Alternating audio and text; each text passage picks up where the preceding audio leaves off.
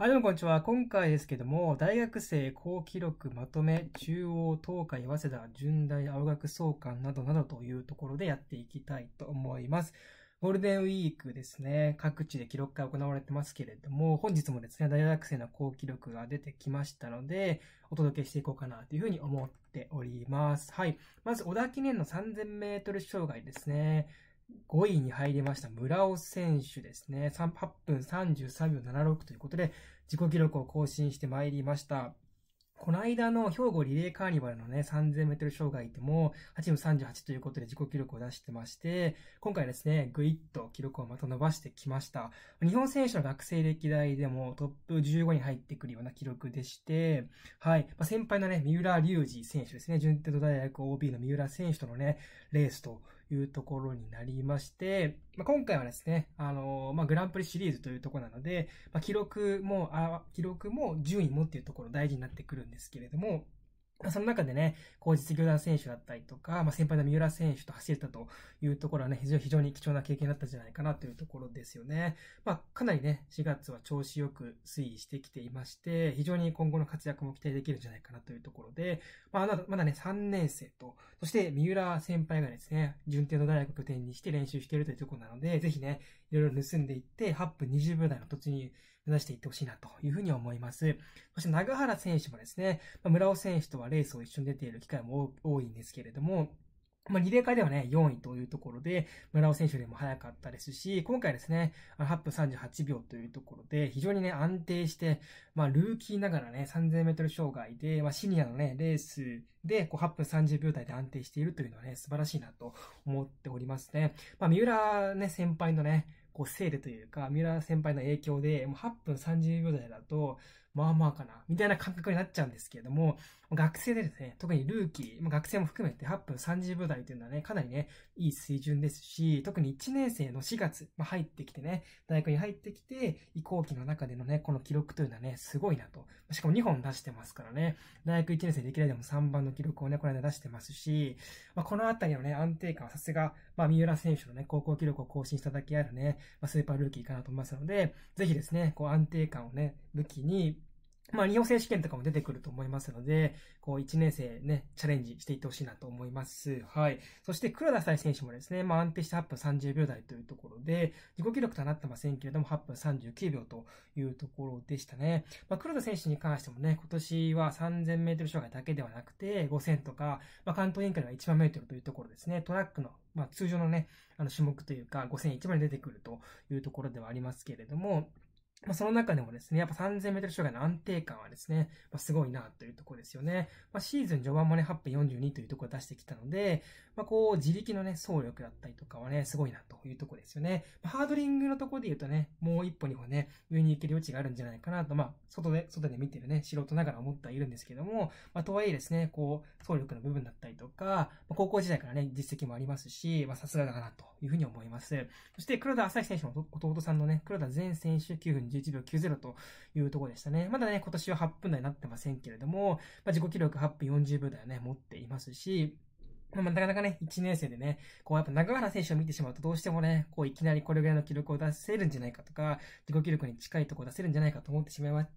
いがちですけども、この長原選手の安定感っていうのがもう素晴らしすぎるので、まずはね、しっかり1年生のね、この時期というのは怪我なくね、経験を積んでいって、少しずつトレーニングを重ねていく中で、記録も伸びていくっていう感じなので、まずはね、怪我なくね、しっかり経験を積んでいくというところが大事なのかなというふうに思います。はい、そして、5000メートルはですね、小田記念ですね、B 決勝から話していこうと思うんですが、平島選手が13分53秒85ということで、自己記録ですね。これまでは13分56というところでした。後半のところでね、前に出ていくというところがありまして、最後ね、実業団選手に勝ちきれなかったところありましたけれども、スパート仕掛けていって、ラストのところ出てきたというのはね、素晴らしいなと思いました。そして小島選手ですね。中盤のところでですね、二人で、中村選手と二人でですね、前の方出てきまして、実業団選手にもね、負けないと強気な走りを見せていました。小島選手に関しては、この間のね、学生ハーフでもですね、63分台で走っていましたし、京産大学をね、支えるエースというところでしょうか、自己記録でした。そして、若狭選手ですね、わずかながらで次は13分57ということで自己記録でした。この間の所沢ゲームズからね、調子上げてきているんじゃないかなというところで、創価大学はやっぱ安定して13分台が出るようになってきてるなというところで、タイムの水準ですね。駅伝に出てこれてなかったメンバーもね、いい水準になってきてるなというところです。で、黒木選手もね、今季2回目13分台というところで、13分57秒ということでした。中盤のところでね、結構前に出ていて、レースを作っていくというところでできていました。少し後半のところですね、スパート仕掛けどころのところで、若干思うようにいかなかったところありましたが、それでも13分57というところで素晴らしいなというところでした。で中村選手ですね、この間の関西委員会の一部のハーフでは64分24というところでね、圧倒的な差で優勝していました。そこからのね、連戦というところもあったので、今回はですね、13分台となってませんが、それでもね、中盤レースを作っていくところはね、というか前の方に出てきたというところが素晴らしかったかなというふうに思いますというところです。で最後に A 決勝ですね、話していこうと思いますが、A 決勝のところ、ちょっと見ていきますね。はい。A 決勝はですね、吉井俊介選手13分24分06ということで、優勝してまいりました。はい。吉井選手ですね、もう積極的に序盤から前の方に進めていっていて、ラストのスパートですね。やっぱり吉井選手らしいスパートが決まって、13分24というところでした。カナダグリでは13分58というところでしたが、今回ですね、記録を上げてきまして、はい。1位でね、輝いてまいりました。調子はまだ分かんなかったというか、レース挑む前は調子がどんなもんか分かんなかったっていうところを話してましたけれども、しっかり蓋を開けてみれば、自己記録まであと2秒というところで、13分20秒台で走ってきたというところで素晴らしいなと思いました。はい。パリオリンピックに向けてまだ諦めてないという話だったので、ぜひね、日本選手権とかそのあたりもね、期待していきたいなというふうに思っております。はい。で続いて、花岡選手ですね、13分28というところで、苦しそうなね、表情ではありましたが、しっかりね、吉井選手のところについていって、13分20秒台にね、まとめてきました。4番というところですね。花岡選手に関してはやっぱ安定してね、結果出しているなという印象ですし、やっぱ勝負がね、かかるレースというか、しっかり調整してきているレースで言うと、本当にハイパフォーマンスを続けているなというところで、素晴らしいなと思いました。はい。そして、伊藤選手ですね。はい。伊藤選手もやっぱ安定してますね。13分28秒67というところで、4月もね、金栗記念13分40でしたし、今回13分28ということで、自己記録入ってまいりましたね。高校生の頃から13分30秒台出していたので、やっと13分20秒台かというところではあると思うんですけれども、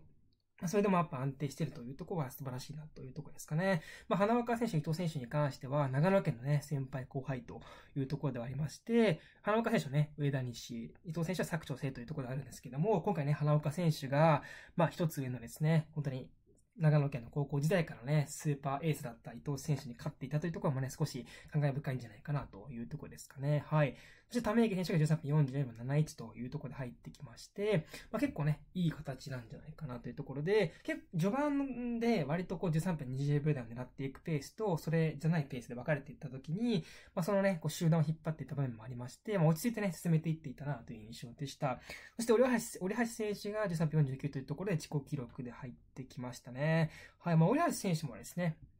金栗のところで14分7秒というところでしたし、また今回記録上げてきて、コンディションも良かったというところもあると思うんですけども、しっかりね、上げてきているというところは素晴らしいなと思いますよね。そうかですね、今回も13分台でね、3人というところで安定してね、やっぱ記録会でも出してますね。トラックでもね、選手権でも出してきてますし、小暮選手も14分3秒というところで、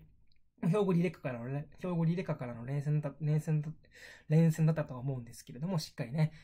走ってきています。で、石塚選手はね、14分00秒77というところで、ちょっとね、パリのロードレースのところではね、少し心配ではありまして、その後ですね、14分00というところで、13分だったなってないんですけども、少しずつね、調子上がってきてるんじゃないかなというところではあるので、怪我にはね、気をつけて、学業との両立がね、理系で、生物系ということで大変だと思うんですけれども、